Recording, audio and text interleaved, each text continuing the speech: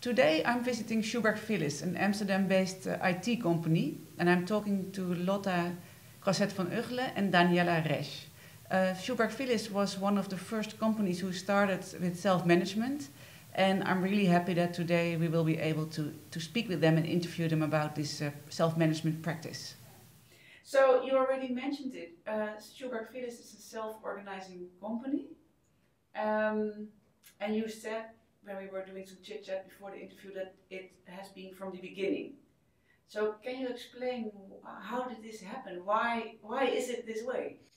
Well, the three founders, Pim, Philip and Gerwin, they all worked in IT, and when they worked there, they saw that if a problem really had to be solved, it was better to put the experts in the lead, in one room, we call it, the whole system in a room, and then take decisions or find solutions for crises or incidents.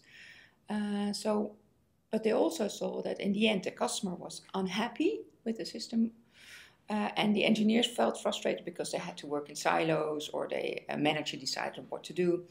And they saw that this crisis model of the whole system in a room with all the experts actually worked far better.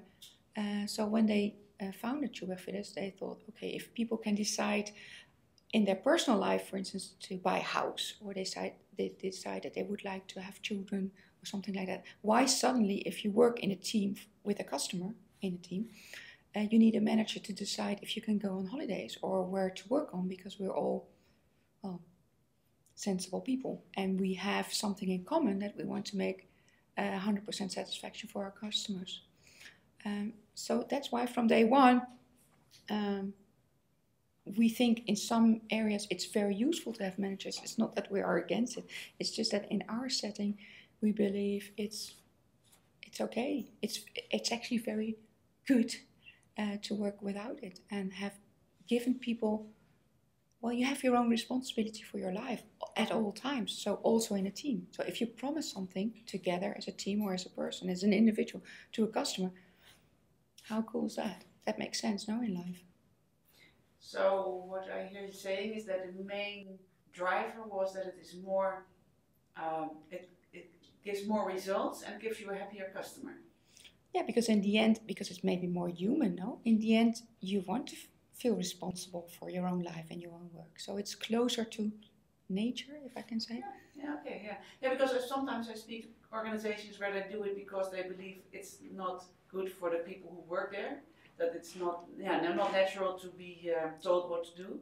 And some organizations are more focused on that you get more results. So I was wondering where your emphasis is. No, I wouldn't say emphasis, but it is part of our story, because of course, if people are happier or feel more in charge of their own life, they feel less powerless, they have less stress. That's actually the reason why we won this award. So of course it has a business effect as well.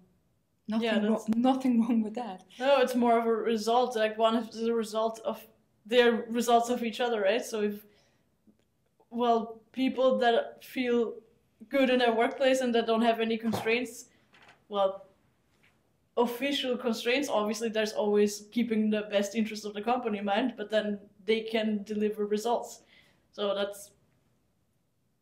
it's somehow a cycle here, that how I see that.